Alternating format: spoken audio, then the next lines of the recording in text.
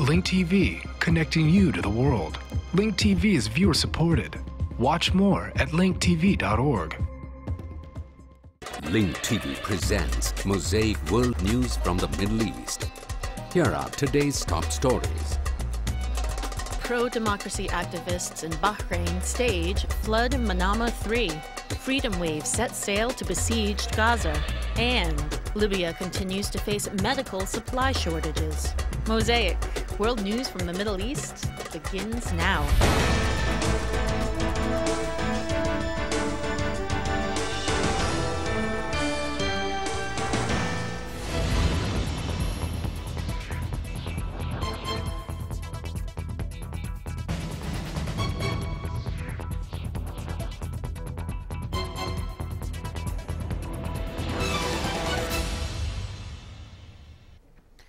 اعترف وزير الداخلية البحريني راشد بن عبد الله الخليفة Bahraini Interior Minister Rashid bin Abdullah Al Khalifa admitted that Bahraini security forces continue to be deployed across the country to counter the protest movement. Meanwhile, Bahraini protesters launched a series of activities this morning dubbed Flood Manama 3, which include closing the financial district and main streets in the capital. This news comes as Bahrainis continue to stage protest rallies and demonstrations, condemning the government's sectarian policies, as well as demanding national unity. Secretary General of Al-Wifaq National Society Sheikh Ali Salman said that the Bahraini crisis is politically motivated and that the protests will continue until their demands are met.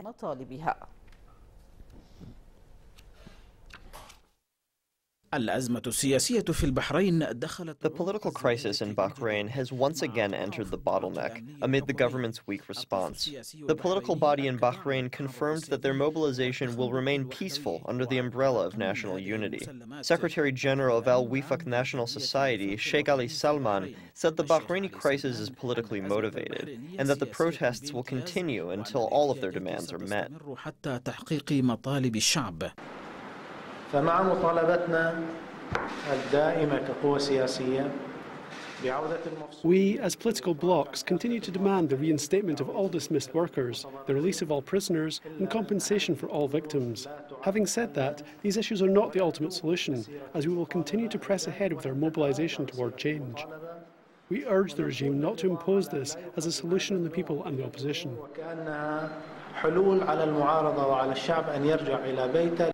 Salman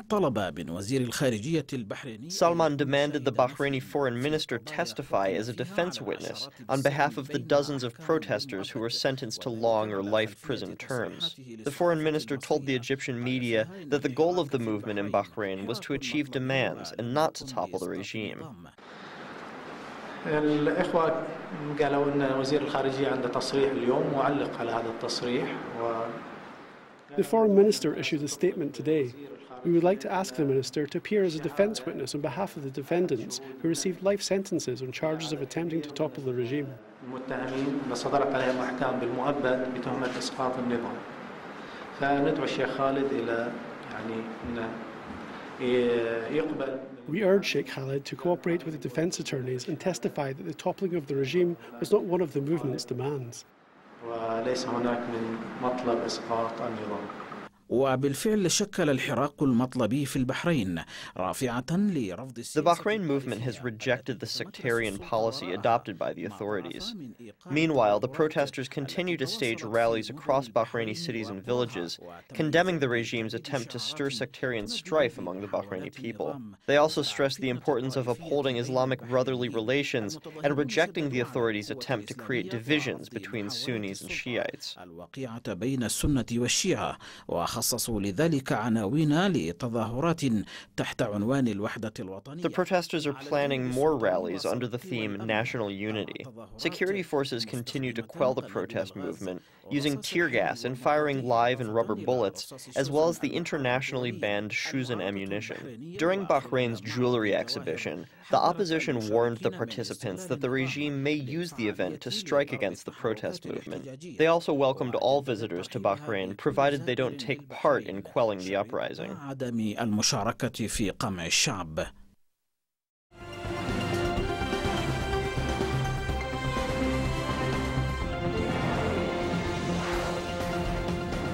Yemen forces loyal to embattled ruler Ali Abdullah Saleh have attacked anti-regime protesters in the central city of Taiz.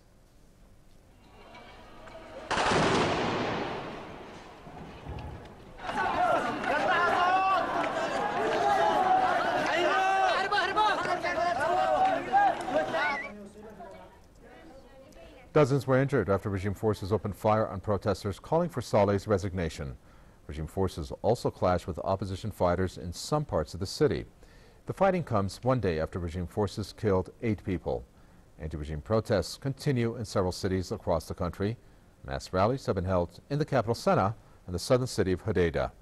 The protesters are calling for the trial of Saleh. They've been taken to the streets calling for Saleh to resign since mid-February. Meanwhile, Israel says it is getting ready to intercept a Gaza-bound aid flotilla, which has set sail from Turkey. Hamas, meanwhile, has denounced that threat, calling it Israel's official piracy. We in Hamas government appreciate the efforts of the 2 freedom ships which are on their way to Gaza to help end the siege. We consider the Israeli threat to these ships as an official piracy. The international community should take the responsibility to stop this piracy and to protect all the ships who express solidarity with the Strip. Activists say the Canadian and Irish boats are carrying 27 people, including journalists and crew members, along with $30,000 worth of medicine. The activists say they did not publicize their action, which is called the Freedom Waves to Gaza, to prevent Israel from stopping it. They say they are unarmed and will defend the flotilla through non-violent means. The boats are expected to arrive in Gaza on Friday afternoon. This is the 3rd attempt by pro-Palestinian activists to break Tel Aviv's 4-year siege of the Gaza Strip. If you remember, last year Israeli commandos killed 9 Turkish activists after raiding their aid vessel bound for Gaza in international waters.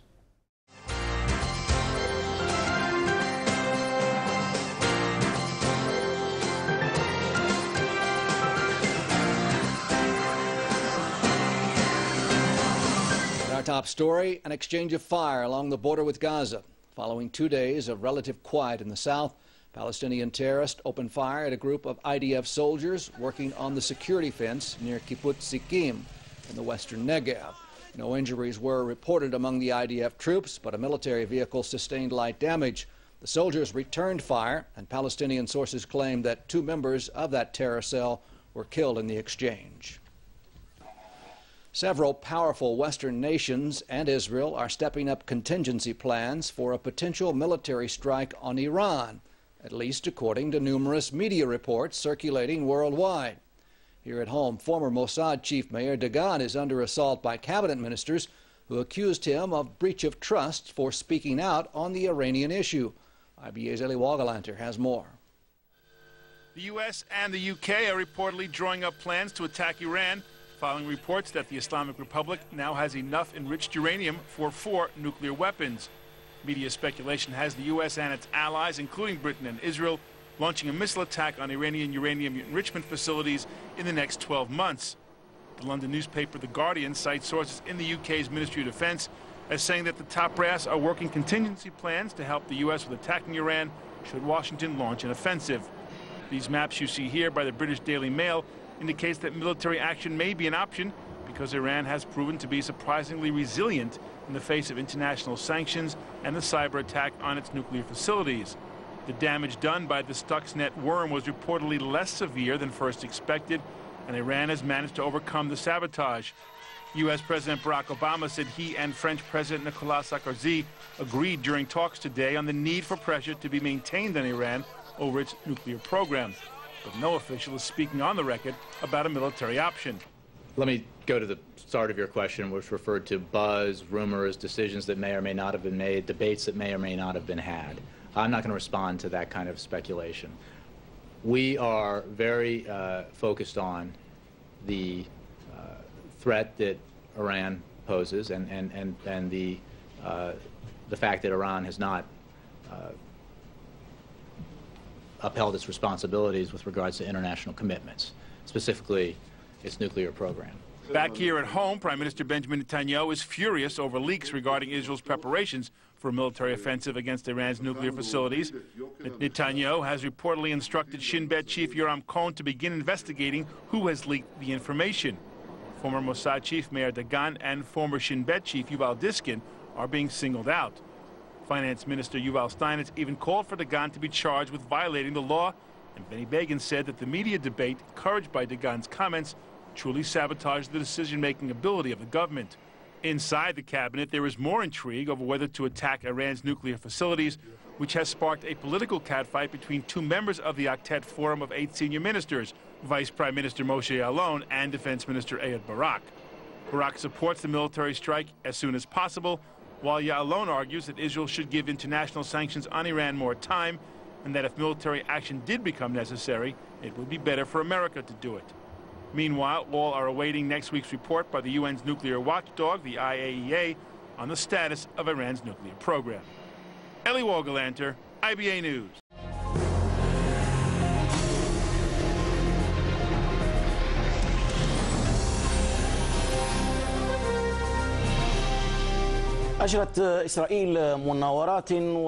Israel conducted military maneuvers in Tel Aviv, simulating ways to deal with a nuclear attack in the center of the country. The Israeli army said the maneuvers were scheduled a while ago. Israel holds a number of such maneuvers every year. However, this exercise coincides with rising speculation over the possibility of Israel launching strikes against Iran.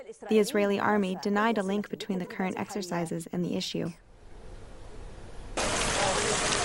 هي تدريبات سنوية يقول الجيش الإسرائيلي إن هدفها هو The Israeli army says these are yearly exercises meant to train civil defense teams to keep up with Israel's response to any attacks, with both traditional and non-traditional weapons. التدريبات ليست الأولى من نوعها إلا أن متابعين للشأن العسكري الإسرائيلي. And even though these exercises are customary, observers of Israeli army affairs link the maneuvers to the growing internal speculations about the possibility of directing a preventative strike against Iranian nuclear sites. According to the leaks by the Israeli media, Prime Minister Benjamin Netanyahu is trying to convince leaders of his government to allow a military strike against the Iranian nuclear program under the pretext that it plans to produce nuclear weapons.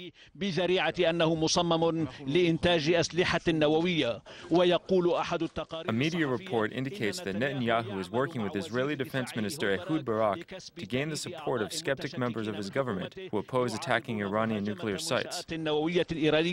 وكشفت تطورات متلاحقة أن إسرائيل تعد العدة لتوجيه. Successive developments reveal that Israel will be ready to strike if it increases its military maneuvers across different parts of the country and maintains its missiles in a state of complete alert. This was clear yesterday when Israel test-fired a self-propelled ballistic Jericho missile that has a 6,000-kilometer range and is capable of holding nuclear warheads. ولديه القدرة على حمل رؤوس نووية ولم تكتفي إسرائيل. And not only did Israel make preparations within its borders, it also used its military warplanes for a drill with Italian warplanes over the island of Sardinia last week, as confirmed by Israeli military leaders.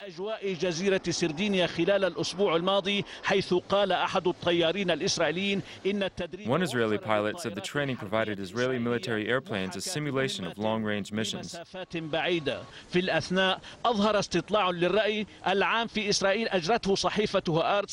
Meanwhile, a poll conducted by Haaretz newspaper revealed that 41% of Israelis support an Israeli military strike against Iranian nuclear facilities, while 39% opposed the strike. 52% of Israelis said they are relying on Netanyahu to solve the Iranian issue, while 37% said the opposite. عكس ذلك.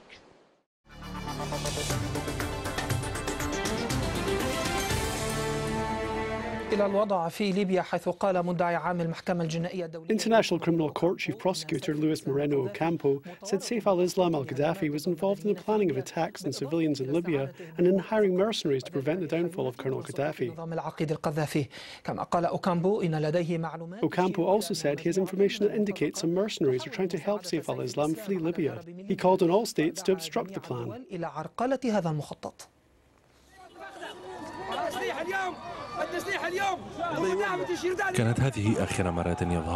This was Saif al-Islam al-Gaddafi's last public appearance after Tripoli's fall at the hands of the Libyan National Council's forces. And just as he suddenly appeared, Saif al-Islam disappeared again and became a fugitive in Libya. A fugitive alongside intelligence chief Abdullah al-Sanusi. Both men are accused of committing crimes against humanity. Libya's new rulers want to see them behind bars, and the same applies for the International Criminal Court. The court's chief prosecutor spoke of negotiating Saif al-Islam's surrender terms after discussing the issues the man will face if he is imprisoned or decides to surrender. Saif is accused to be one of the principal with سيف متهم بقيامه ومعمر القذافي. Saif, alongside Muammar al-Gaddafi, is accused of waging a killing and persecution campaign against political dissenters. These two crimes were carried out as part of a wide-scale organized campaign against civilians. These are crimes against humanity, according to the 7th article of the Rome Statute. Al-Sanusi is responsible for killing or commanding the operation of shooting and killing civilians. The operation on shootings and killing civilians. Ocampo also expressed fear over Saif al-Islam's ability to flee with the help of mercenaries to a state that does not recognize the ICC. It seems Algeria is a possibility. On one hand, Algeria does not recognize the ICC, and on the other, several Gaddafi family members have sought refuge in the country. The man then spoke of the accusations directed against the former Libyan regime. But he did not discuss the accusations against NATO and the Transitional Council's forces of committing war crimes. NATO has repeatedly denied the accusations of targeting civilians, while the Council vowed to hold responsible all those convicted of killing or violating the rights of al-Gaddafi's supporters. This comes as the Libya health sector is facing severe shortages in medicine, supplies and medical staff after months of fierce battles. As the country attempts to recover from the devastating effects of war, this important sector still faces various problems. This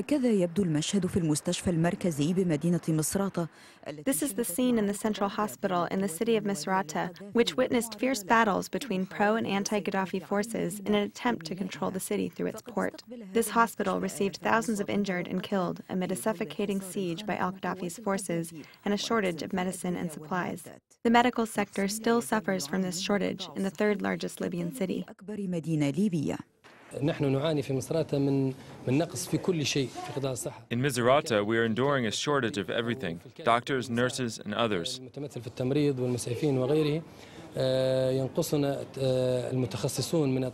We lack doctors who have very specific expertise like neurosurgery and heart surgery. We also have a severe shortage in medical devices.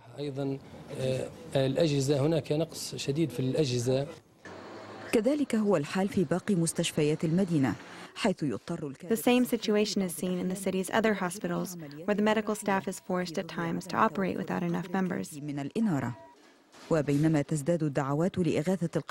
As calls increase for aiding the medical sector in Misrata, the road to recovery is still a long one in a city that has lost over 1,300 individuals in months of shelling and battles.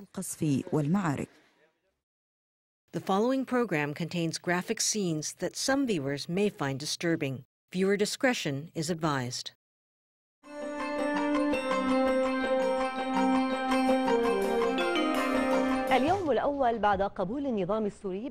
On the first day following the Syrian regime's acceptance of the Arab initiative to stop the bloodshed in the country, the situation didn't meet the world's expectations.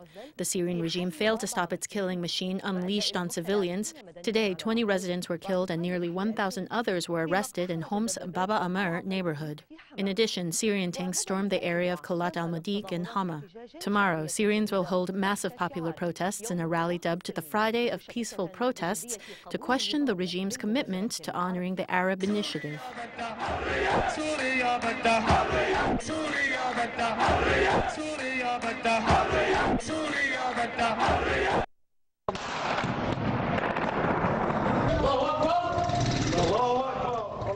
The ink denoting Syria's acceptance of the Arab initiative has not even dried, as Assad's brigades resumed the shelling of Homs with various weapons, killing and injuring dozens of civilians. It seems as though Homs was not part of the agreement. The Syrian Observatory for Human Rights reported that several civilians were killed by Assad's brigades in Homs. In addition, Syrian army tanks heavily shelled Baba Amr neighborhood in the city.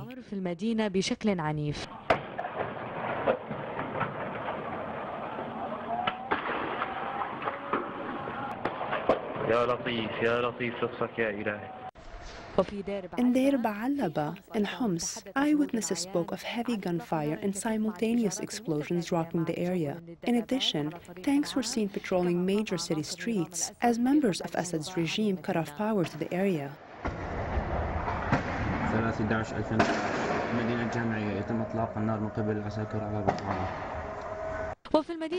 In Jamia, social media websites showed images of security reinforcement followed by fierce shelling of the city. Several protests were also staged in Huran and its neighborhoods, most notably in Hirak, Jasim, and Da'al. Protests were also held in Tadmur, Latakia, Homs, and other Syrian cities, despite the cold weather and heavy rain. The protesters called for the downfall of the regime and the execution of President Assad. They also chanted slogans in solidarity with the besieged cities, condemned the Arab League, and accused it of trying to throw Bashar al-Assad a lifeline. Schools in various Syrian cities observed a general strike to protest the brutality of Assad's brigades against the civilians. In the countryside of Damascus, Assad's brigades carried out major sweeps, most notably in the eastern Ghouta region, Tagba, Kafr Batna, and Hamuriya. Syrian activists confirmed yesterday's death toll has risen to 25. Most victims died of gunfire wounds inflicted by Assad's brigades and his Shabiha, who carried out a series of raids and crackdowns across various regions, including Homs, Dar'a, Hamas countryside, and Ma'arat al-Na'man. The local coordination committees of Syria said that 21 people were killed in Homs, and another 4 died in Deir az-Zur, Arba'in, Idlib, and Damascus. The Syrian Observatory for Human Rights announced earlier that among the fallen victims in Homs were 11 workers killed in the town of Kaflaha by the gunfire of armed assailants loyal to the regime. In addition, a woman's body was discovered in the Shams neighborhood near a parking lot. A YouTube video posted by activists shows the bodies of several victims blindfolded with their hands tied behind their backs near Kaflaha. In another development, Syrian television released pictures of a pro-Assad protest in the coastal Kurnish area, adding that the protest was staged to support the national resolution and to reject foreign intervention. Meanwhile, the local coordination committees of Syria called for staging peaceful protests tomorrow to test the regime's intentions.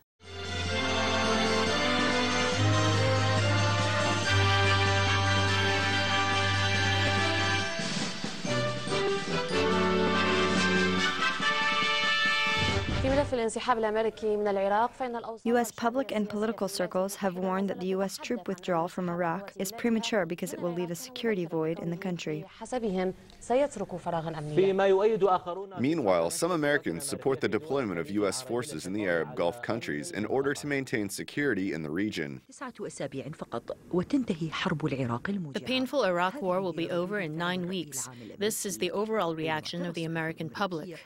However, American newspapers and politicians in Washington believe that the decision was premature, as the U.S. troop withdrawal from Iraq by the end of the year will likely leave a large security vacuum in the region. Time magazine reported that the U.S. must bolster the number of its forces in Kuwait, Bahrain, Saudi Arabia, and Qatar in order to maintain a power balance in the region, especially amid claims that the U.S. is delivering Iraq on a silver platter to Iran. Meanwhile, experts in Washington believe that the U.S. will not abandon Iraq and will not allow anyone to shake its stability. Although U.S. troops will be pulled out of Iraq. Even though U.S. troops will be pulled out of Iraq, the U.S. will increase the number of its forces in the Gulf in order to reinforce security in the region. For example, there are ground and air forces deployed in Kuwait, Saudi Arabia, Qatar, Oman, and Bahrain. The U.S. administration is trying to deliver a message to Tehran that the U.S. presence will remain in the region. However, in a New York Times article entitled "A Complicated Close for U.S. in Iraq," John F. Burns argued that while the security situation in Iraq may not meet U.S. ambitions, it's still balanced to a large degree. Burns added that previous arguments about the eruption of a civil war or the emergence of a new dictator are no longer sound, adding that Iraqi Prime Minister Nouri al-Maliki insists that the new Iraqi institutions, including the armed forces and the supremacy of parliament, are sufficiently rooted deep within Iraqi society. مدرسة هنا في الولايات المتحدة حسب ما شاهدت في وسائل الإعلام الأمريكية التي أقنعت نفسها بأن العراق. There appears to be a school of thought here in the U.S., as seen in U.S. media, which believes that Iraq is stable and nothing will change that. However, other schools believe that Iraq is not stable and that it is possible the situation may get even worse. For example, from the U.S. perspective, the regime may change from a democratic to an authoritarian or military system. Some expect the security situation to take a turn for the worse after the withdrawal of U.S. forces from Iraq. Then later, it may either improve or deteriorate further. So there appear to be three schools of thought in the analysis of Iraq's future in the aftermath of the U.S. troop withdrawal from the country. فهناك يعني على الأقل 3 مدارس من ناحية التحليل لمستقبل العراق بعد انسحاب القوات الأمريكية. Most U.S. newspapers confirmed that the U.S. withdrawal decision was an Iraqi internal affairs issue and that Iraq's future and security hinges on the performance of the government in Baghdad. They added that Washington will continue to monitor the situation remotely, especially considering the U.S. has used everything in its power, including lives and money, to compensate for its mistake of occupying Iraq, according to some. They say, however, that Washington will not abandon democracy in Iraq. The views expressed on Mosaic are from contributing broadcasters, not Link TV or its sponsors. The production of Mosaic is made possible by grants from the John D. and Catherine T. MacArthur Foundation, the Wincoat Foundation, the Firedoll Foundation, and by support of viewers like you. Thank you. Watch Mosaic World News online. Stay up to date with breaking news, read our blog, get transcripts of past shows, and more at linktv.org/mosaic.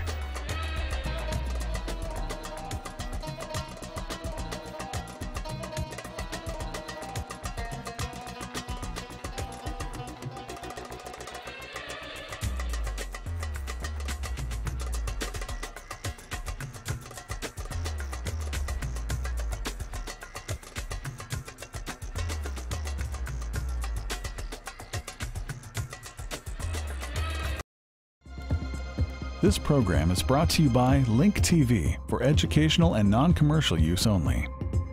Link TV is the only U.S. network dedicated to global and national news, uncompromising documentaries, and diverse cultural programs. Programs which connect you to the world.